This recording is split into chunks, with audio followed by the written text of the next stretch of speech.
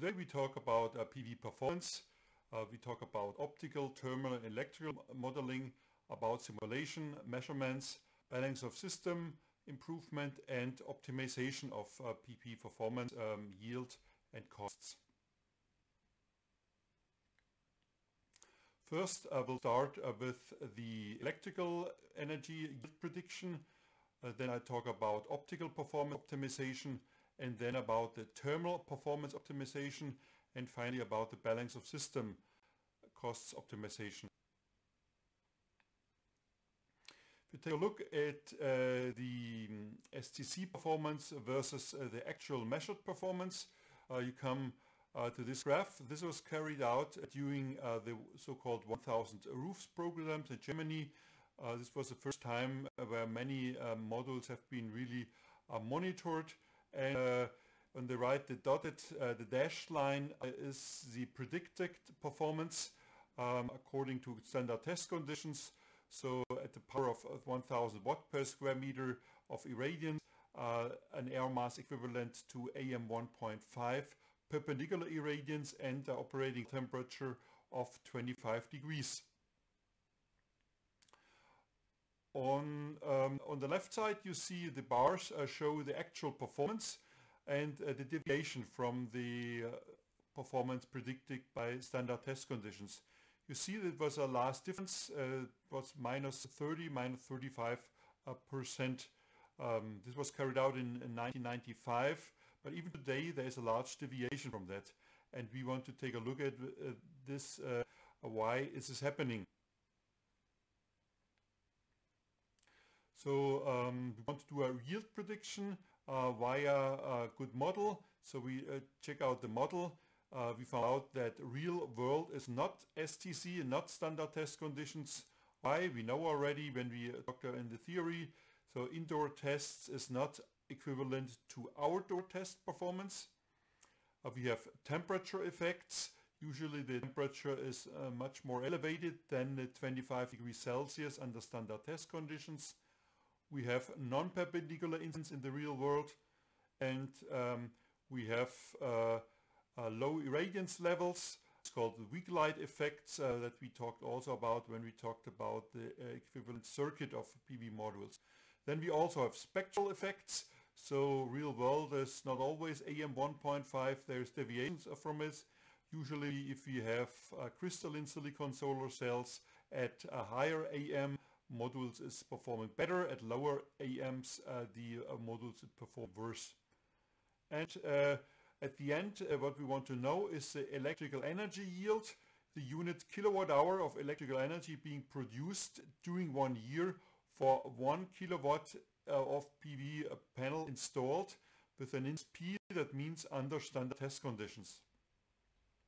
We set up this model here. So we started with a solar spectrum according to the Commission Internationale d'Éclairage. There we have the homogeneity, the spectrum of of direct and diffuse irradiance.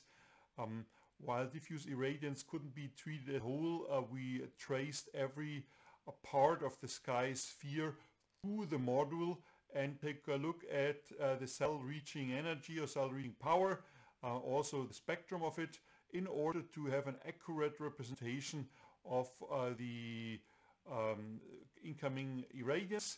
Then we have the solar cell module. Some of the irradiance is converted into electricity, some part is reflected or transmitted, and the rest is all transmitted into heat flow and transformed into heat and heating up the module. So this is done here. So this if the performance is not very well, there's a higher share being transformed in heat into heat flow.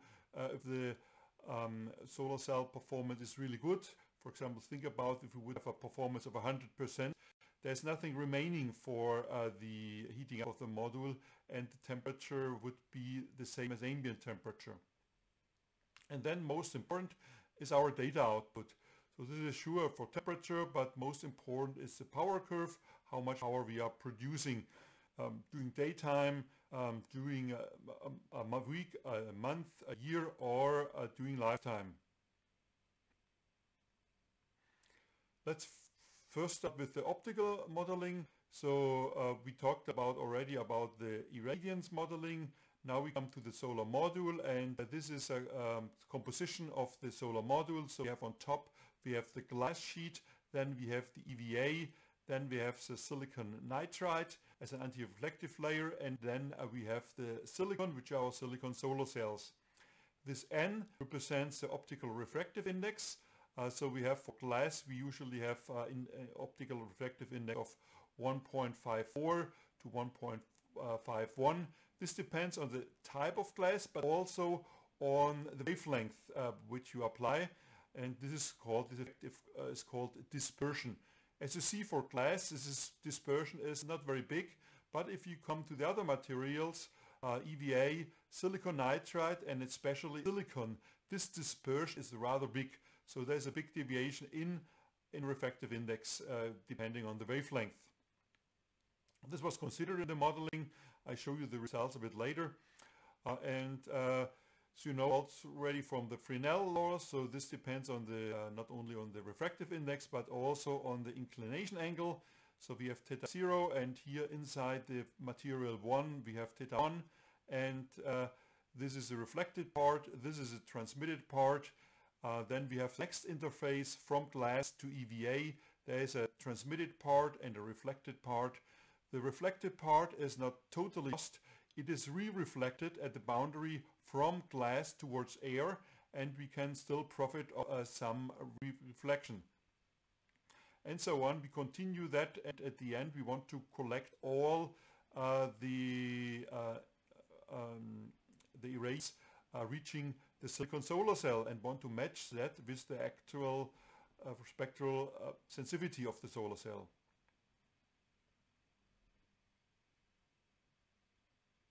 These are some results. So this is a time of day and the according incidence angle. So at midday we have almost perpendicular incidence, and so the highest optical performance with the lowest reflection. Here we have the different kinds of modeling.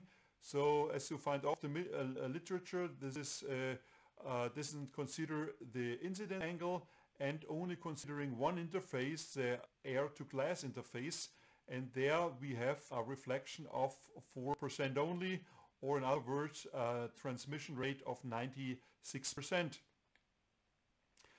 The next model, this line shows the performance if you really consider the actual incidence angle. So you see here at sunrise, the sun is coming in in a very flat angle, therefore the reflection is very high and optical performance is really low. So we lose about more than 20% due to reflection. Then the sun inclines, the reflection incidence angle is getting smaller, and at midday it's almost zero, and or is actually zero. There's deviation between that literature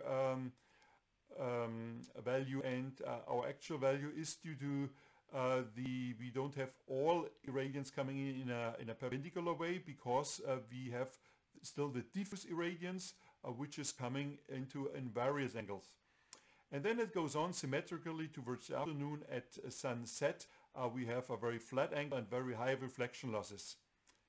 So you might wonder, what is this curve then?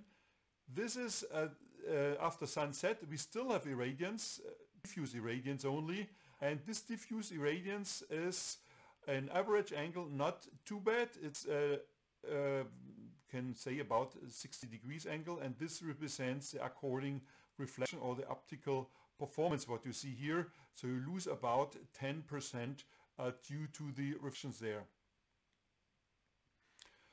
If you make a more advanced model, you come first, we just observe this part, so the interface between air and glass, and the reflection first without any variation of the incidence angle, the second line with considering the incidence angle. Now we consider the whole all the other interfaces, and at the end what we see later, the bold line will represent the irradiance what really reaches the solar cell. As we see here, this is a bold line which all model included. So this is what actually arrives here most realistically modeled in the solar cell. So we have losses of 15% due to that. If we vary that model a bit, for example, if we don't consider dispersion, so we just take all the refractive index at a wavelength of 800 nanometer. Usually, if you have refractive index, they are measured at a wavelength of 150 nanometers, because this is a usual optical wavelength we consider. But while silicon solar cells have their maximum spectral conversion efficiency at 800 nanometer, we take 800 nanometers here as a reference, and just take the values of the optical optical refractive index at 800 nanometers. Then we see that the performance is of the optical performance is slightly better, 0.5% about, but it's not realistic. The actual performance is a bit lower if you consider dispersion. The other way, if we don't consider internal reflection, so we just consider the amount of irradiance reaching the solar cells, and the reflected part we consider as totally lost. So this is here the reflected part, and we don't consider that anymore. We come to an underestimation of the cell reaching energy flow here. These are the dotted lines here. It's not a lot. It's a lot less than 0.5%, and the truth is just this is a bold line where we consider all modeling, and by these models then we can think about improvement of the optical performance of a PV module. But first, let's take a look at the spectral effect. As you already know, we have different sun spectra at different parts of the day. This is calculated for a point at the equator, at equinox. That means at the 21st of March or the 21st or 22nd of September. And you see this spectra if at midday the sun is perpendicular at that location, and we have a big share on short wavelength and a relative smaller share on long wavelength.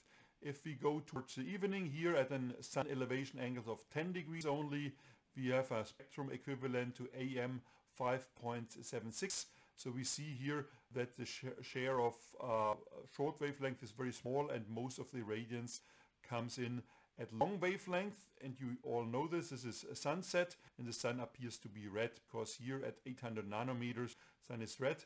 And 800 nanometers, as I mentioned 5 minutes before, that's actually a quite good efficiency for the solar cell. Here you see the maximum 800 nanometer. This is a sensitivity spectrum or the actual spectral efficiency of multicrystalline silicon cell. See, the maximum is 800 nanometer. So this spectrum is matching very well to the spectral efficiency of the solar cell. So we consider this also, the solar cell model, in order to get an accurate representation of the actual performance of the solar module. The spectral efficiency is changing depending on the cell type and also on the temperature. So this I mentioned now was crystalline silicon. So this is that spectral sensitivity. If you have amorphous silicon only, it's much more sensitive in the short wave area. If you have other material like CIGS or CIS here, it's can still use a long wavelength also. Here the dotted line is the AM 1.5 spectrum to see how good they're matching. But this is just for midday, for the different situation mentioned before. Also, I mentioned that the spectral efficiency can change. This is due to temperature.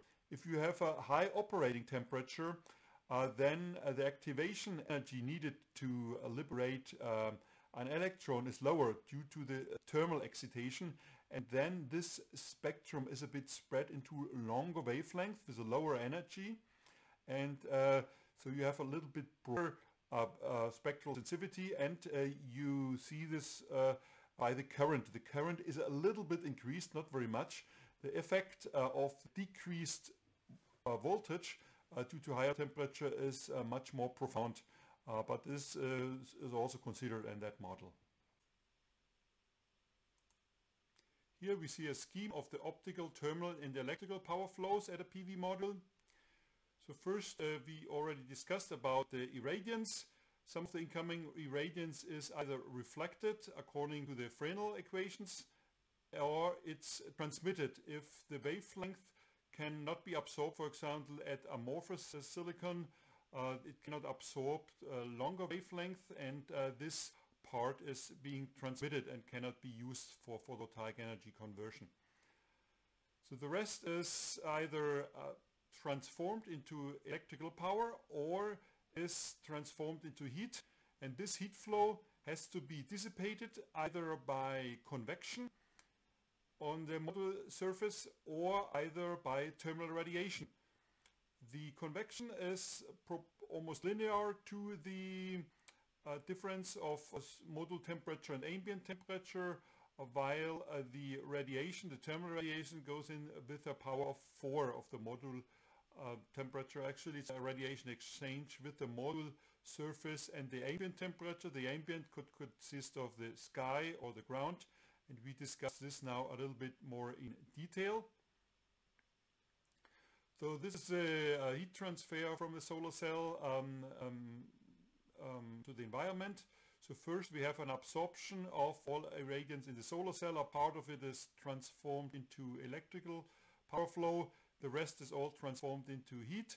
This heat power flow has to be dissipated either by the front surface, through the module cover materials, and then this is a thermal resistance, and then from the surface it can be either transferred via convective heat transfer, as we see here.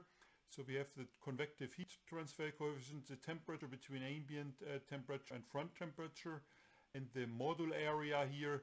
And the heat transfer coefficient is not a constant coefficient, it's rather complicated. It consists of the Nusselt number and lambda, which is the characteristic of air. It's the thermal conductivity of the air, and the temperature difference, as we've seen before, divided by the so-called characteristic length of the module in meters, and times the module area, as we already know. And then this Nusselt number, the empiric value, is according to that formula 0.56.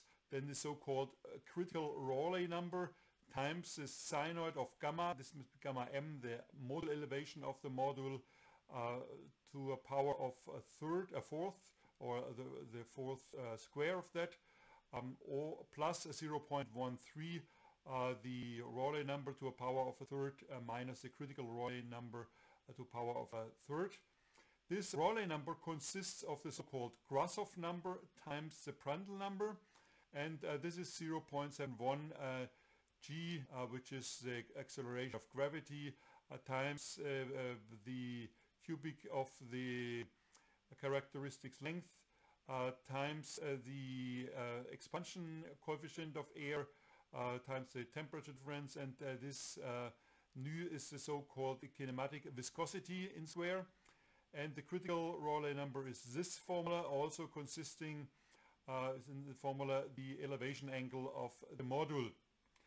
These are typical values for the kinematic viscosity and the thermal expansion coefficient of the air. We see this a little bit later in detail. Then we have here the radiative heat transfer. So as I already mentioned, it depends to the fourth power of the temperature. Then we have this constant sigma, this is Stefan Boltzmann constant, times the emissivity of the front surface. While it's a radiation exchange, we have to also consider the emissivity of the sky. And then we have to have a so-called viewing angle, or a view factor. It's sometimes called from front to sky. We also discuss it a little bit later. Then the same applies for the radiation exchange from the front with the ground. With the same, but here we have the ground temperature and the view factor from the front to the ground. Same also happens on the backside here. So we have here the backside temperature, radiation exchange, and the ground, and the radiation exchange from the backside with the sky. This all depends on the elevation angle on the module. We see is in this following formula. So first we discuss the convective heat transfer coefficient. The units are watt per Kelvin per square meter. Then we have the so-called Nusselt number. It's without units. So for the convection on the backside, we can reduce this Nusselt number by the buoyancy. So therefore it just remains a Nusselt number is 0.56, the fourth root of the Rayleigh number times the sinoid of the elevation angle of the module. Then we have the Rayleigh number, which is unity, which doesn't have any units, same as the critical Rayleigh number. The characteristic length of the module in meters is also unity, and the Grashof number is also unity. The Prandtl number is also unity. The elevation angle of the modules gamma m. The thermal conductivity of the air lambda is in watt per Kelvin per square meter. Then we have the kinematic viscosity. The unit of that is meter square divided by seconds. Then we have the thermal expansion coefficient of air. Beta is 1 divided by Kelvin, and the emissivities are all unity. So for F it's front surface, emissivity B is back surface, the emissivity of ground is epsilon G, and also unity, and epsilon S is for the emissivity of the sky. Then we have the Stefan-Boltzmann constant is sigma 5.67 times 8 to the power of minus 8 watts per square meter per divided by Kelvin to the power of 4. And then now we have the relative view angle. We see that a little bit in detail. So the view angle from the front to the sky is half 1 plus sinoid 90 degrees minus the module elevation angles. We test that, we check that now. For example, if we have the modules flat on this ground, so we have 0 elevation angle, so we would have 90 degrees minus 0 is 90 degrees. Sinoid of 90 degrees is 1. 1 plus 1 is 2, divided by 2 is 1. So we have here relative viewing angle for a module lying flat on the ground of 1. We have the viewing angle from the front to the ground, a half 1 minus sinoid 90 degrees minus gamma s, while gamma m is 0. We have a sinoid of 90 degrees, which is 1. 1 minus 1 is 0, so we have a viewing angle of 0. That's correct because it's flying flat on the roof. Then we apply the same for the backside. Instead of sinoid we have cosine, and these are the adequate formulas for the radiation exchange from the backside with the sky. This is usually rather small, but the major participators here, the radiation exchange between the backside and the ground, and this viewing angle is half 1 plus sinoid gamma m. If you use that models, you can get a quite accurate representation of the actual temperature. This is shown here. So we used that model to predict the temperature. We used a constant wind speed because we didn't know at that day which wind speed will happen. So we took 2 meters per second, and the dots are the actual measured temperatures, and the bold line is the calculated or simulated temperature. You see here we are pretty close to the actual numbers. We see some deviations, but this was due to the actual wind speed. What happened there, it was not constant at 2 meters per second, but changed a lot. For example, if we take a look at 2 p.m., we see that the actual wind speed has been significantly higher than the 2 meters per second used in the calculations.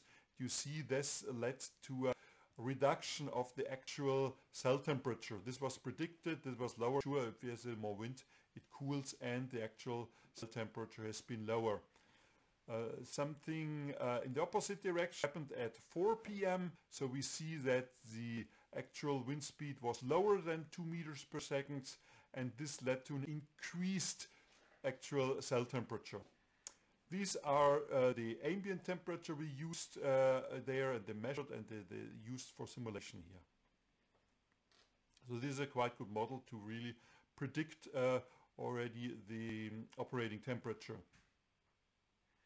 If you have the temperature and the irradiance, you can calculate actual conversion efficiency. This is done here. So we have here the conversion efficiency. This was a quite old module with an efficiency under standard test conditions of 10% only. Nowadays, standard modules have almost double that efficiency. Here you see as another parameter the module inclination angle. So you see usually we have in Germany about 30 degrees of inclination angle, 90 degrees of inclination angle would represent a facade, or 0 degrees of elevation angle would be that the modules are flatly lying on the ground. And here you have the efficiency during the time of day. So you see here we have a quite good efficiency in the very early morning. It's rather cold, the module, and there's diffuse irradiance only. Then it starts at sunrise at 6 o'clock. Then, as I already mentioned, we have a lot of reflections here, so performance is hindered by the reflection, so optical performance is very bad. And then the sun goes up, and we see here that the efficiency has a certain maximum here, but then efficiency is going down. This is not due to the optical performance, but to the thermal performance, while especially if the module is very flat on the surface, the convection is very much reduced and we have a very high cell temperature, and this leads to a significant drop in performance at around midday and in the early afternoon. This is less enhanced if you incline the module a bit. So if you incline the module, for example, to 30 degrees, then there could be some convection also on the back side, and this cools the module, and therefore the performance is better for a more inclined surface.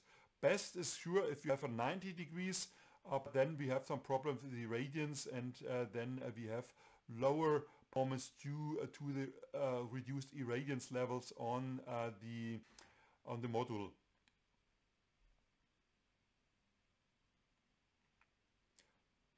How we can improve that? One thing I was mentioning is just we use an adequate inclination angle, so both optimized for optimal irradiance, but also for best thermal performance. Usually, if you go to a equatorial location, I would choose theoretically an inclination angle of 0, but as you see here, that's very bad for the thermal performance. So you even if you lose a small percentage by the optical performance here at 10-30 degrees, it's much better due to the enhanced backside convection here and the dissipation and reduced temperature. This is a way of optical performance enhancement. So you make a structure on the surface of the module. This is a very smart structure.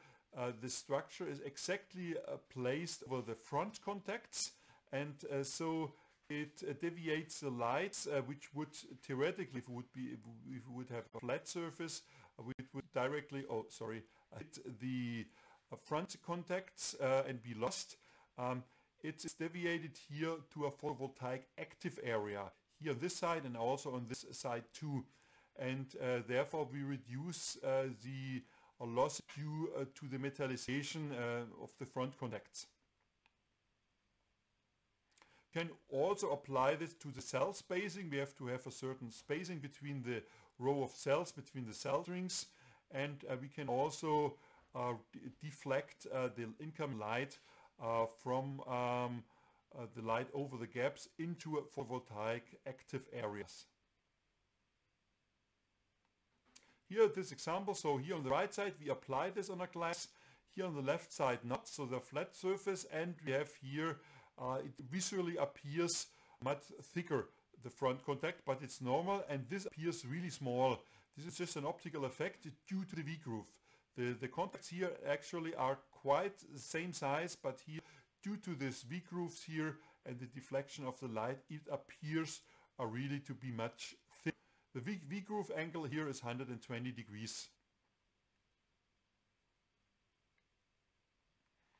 We can also optimize the optical matching between the different layers. So this is already done a little bit by the anti-reflective layer on the solar cell.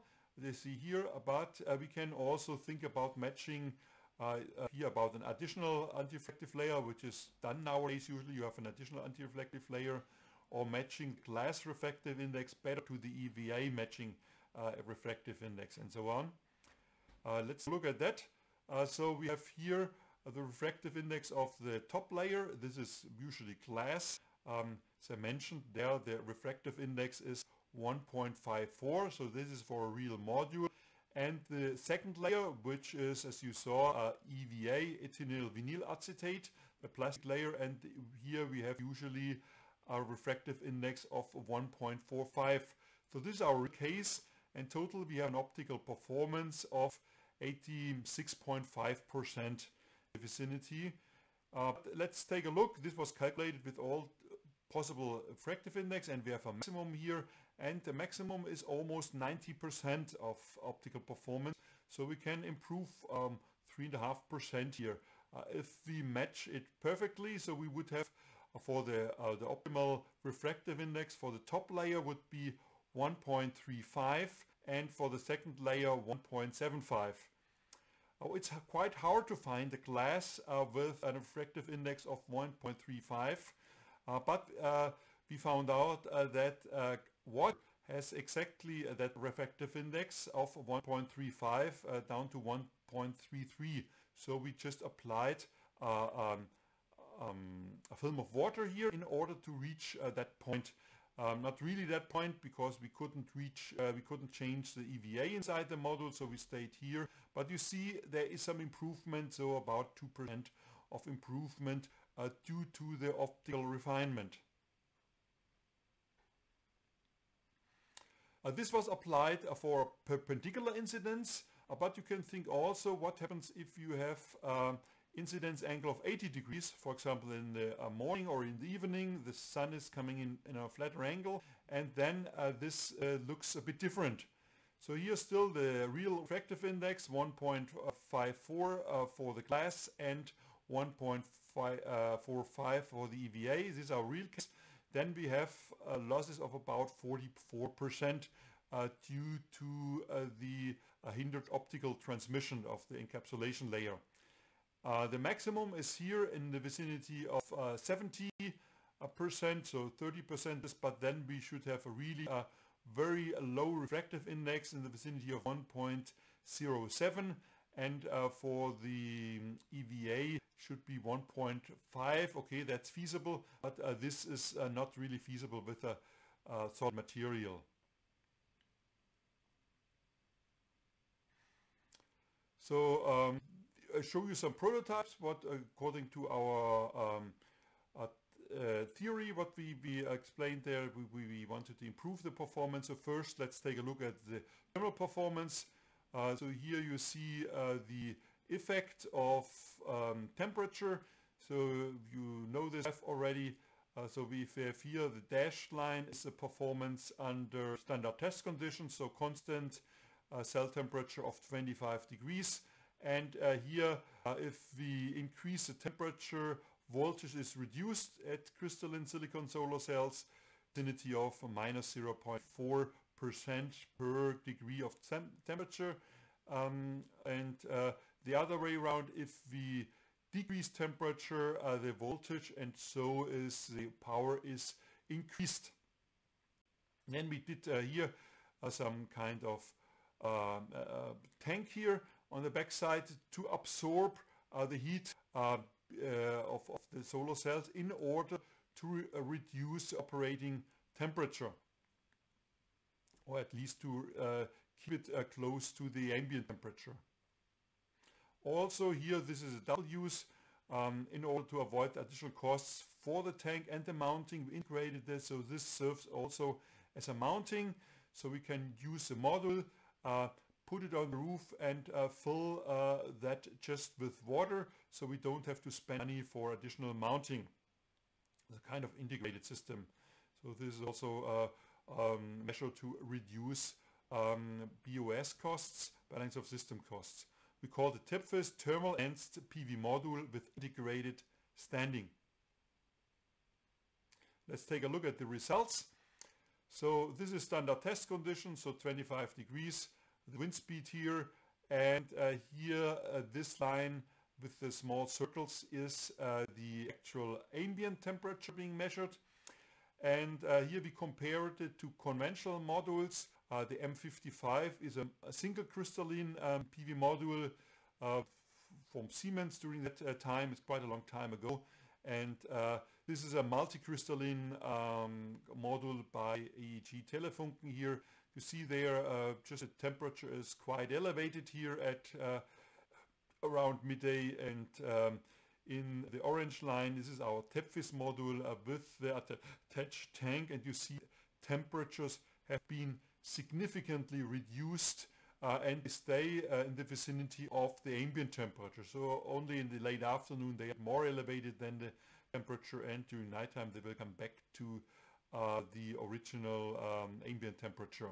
And this means if we have reduced temperature, we have increased voltage, and this means increased performance of our PV module. So this is the according temperature coefficient. So we see here that power goes up with decreased temperature because the coefficient is minus 0.44. So if you increase temperature, you lose about 0.5% per Kelvin. If you decrease the temperature, power goes up by 0.5% per Kelvin. And this is the result. So this is without the tank, as you saw before, from the M55 module. This is the M55 module, and with the TEPFIS here, we have an increased power output. So you saw here, in total, the energy yield, the increase is about 10%.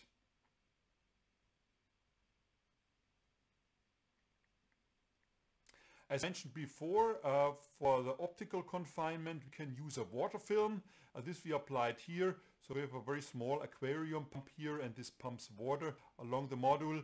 And here on the front part, and this also, these are modules, conventional modules, without any water flow. And see it already at the brightness of the module. So the front modules, they reflect, they seem to be brighter. This means more reflection, because the brighter the more reflection. And the back module here seems to be actually a bit darker. This means reflections are reduced. And we have two effects now. We have less reflections and also a bit of cooling. There's no tank here, but only cooling takes place via the flowing water film here. It also looks quite nice if you take, if you see it in live.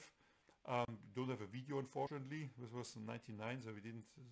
Video cameras haven't been so popular, and cell phones didn't have a camera then. And you see here the performance, the conversion efficiency of the different modules. So here on the back, the M55 with the film here, performing significantly better as the module without the water film, due to optical reasons and due to thermal reasons. You see here the gain is quite considerably. So here we have a conversion efficiency in the vicinity often above 12%, while here we have about 10.5%.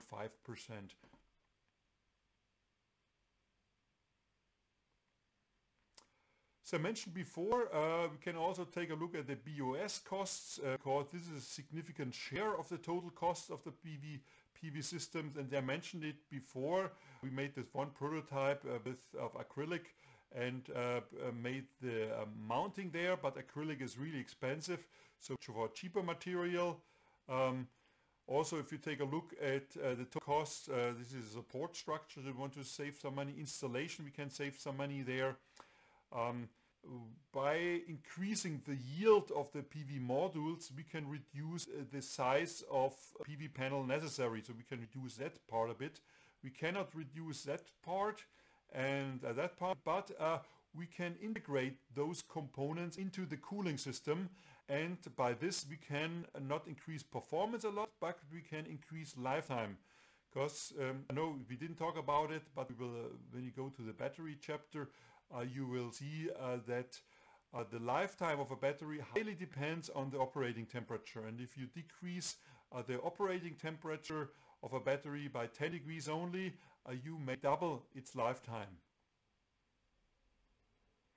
So this was a new prototype made of fiberglass. In future we wanted to make it out of polyurethane or polyethylene, and so it also looks much nicer here. It was in cooperation with the Department of Design here. It's called now Integrated Solar Home Systems.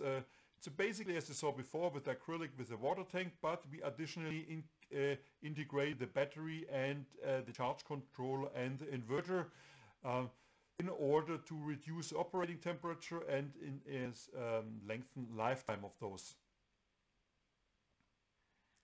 And we did some measurements. The measurements haven't been as good as the acrylic version, but you still see this is a conventional solar home systems, and this is not during the day. This is as a function of global irradiance. So see here, if we have standard test conditions, we tested it in Brazil. So sometimes happens that we have such high irradiance levels. You see here then temperature is about elevated by 30 kelvins above ambient temperature. So for example, if you have 30 degrees of ambient temperature plus 30 degrees due to the irradiance, we have a total temperature of 60 degrees. And by our integrated solar home system, we are able to reduce that temperature increase. For example, here to 12 degrees Kelvin, that means we have 30 degrees plus 12 degrees, then we would have an operating temperature of 42 degrees.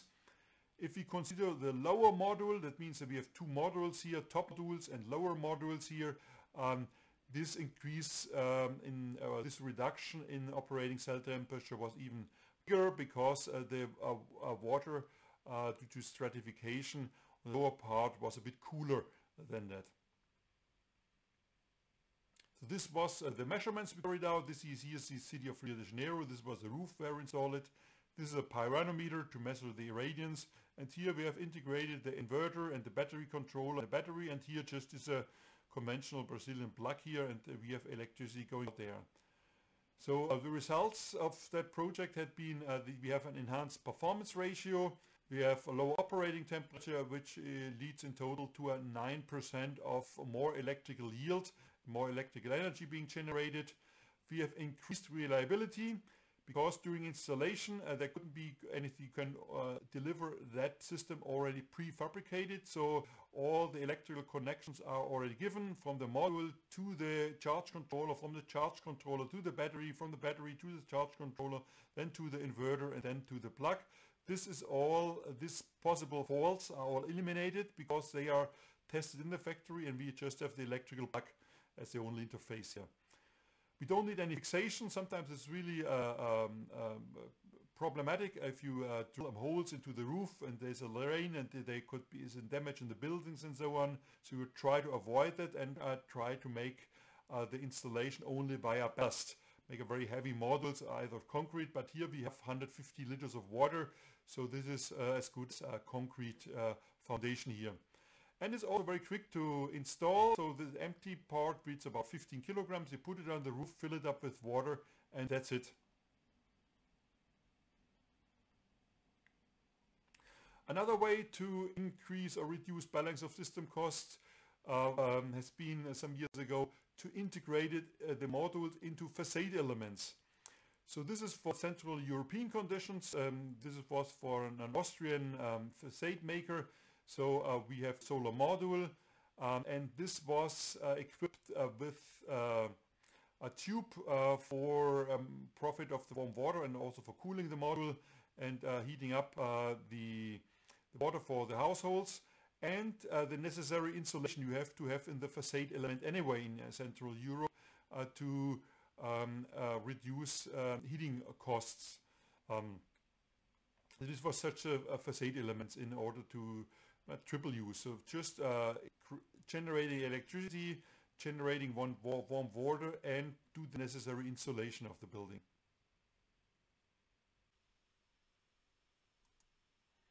So we have now our exercise about evaluation of improvements of PV modules. We investigate 3 different kinds of improvements: thermal improvements, optical improvement and lifetime extensions. We just start with the optical improvements. So as optical measure, we add an anti-reflective layer on the surface of the module. By a reduced refractive index, as we saw when we did the optimization, we can improve the transmission or reduce reflections. And the yield gained by that is 3% over the day. It's already energy weighted. And the tasks to be filled out is for which part of the day that measure works most effective. Considering a standard installation, that means orientated toward south at a module elevation angle of 30 degrees. And why is it so? Second part is, does it make economically sense if such a layer would cost 10 euros per square meter, considering a module efficiency of 17% and a module costs of 30 cents per watt peak? As you know, watt peak is considered the standard test conditions. What are the maximum extra costs for that measured, considering the upper parameters given? Are there impacts on the balance of systems costs? So do we have to spend some extra money on mounting systems and so on? Third part is, what will be the effect on the electrical power output parameter? Is there an impact on voltage, current or power, or more of them? Then we come to the thermal measures. So we found a new backsheet material with an increased thermal emissivity that reduces the operating cell temperature by 2 degrees over the whole day. Already energy weighted, otherwise it would be getting too complicated for you to calculate with 2 degrees over the whole day, which is actually not the truth, but in order to simplify the exercise. And what further is given, the module has a temperature coefficient of minus 0.5% per Kelvin for the power output, TCP for power output.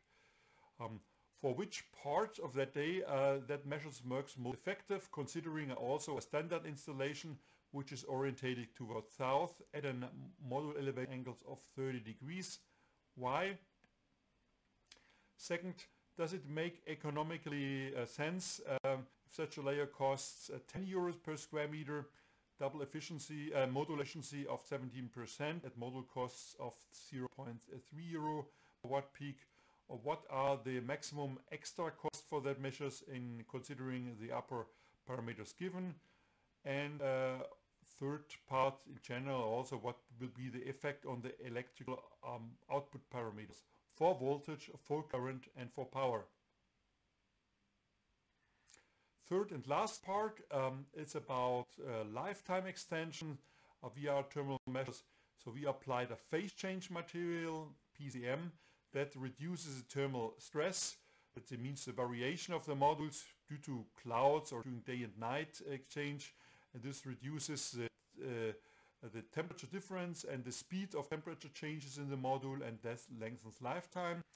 And we can observe an extension of lifetime in that case from 25-30 years. On the other hand, the thermal conductivity of that PCM is not perfect, so the energy weighted temperature will increase by 3 degrees because the thermal dissipation cannot take place as efficient as if you would have only a thin film backsheet without PCM. 3.1. What effects do you expect during the course of the day, considering a standard installation, also south elevation angle of 30 degrees? 3.2. Does it make sense economically if such a layer also costs €10 per square meter, module efficiency 17% and module costs of 30 cents per watt? What are the maximum extra costs for that measures, considering the other parameters given? And very last question, what will be the effect on the electrical power output in terms of voltage, current and power? That's it, that's your homework. Please prepare it until next Tuesday or Monday, and I will make a video on the solutions. Thank you very much.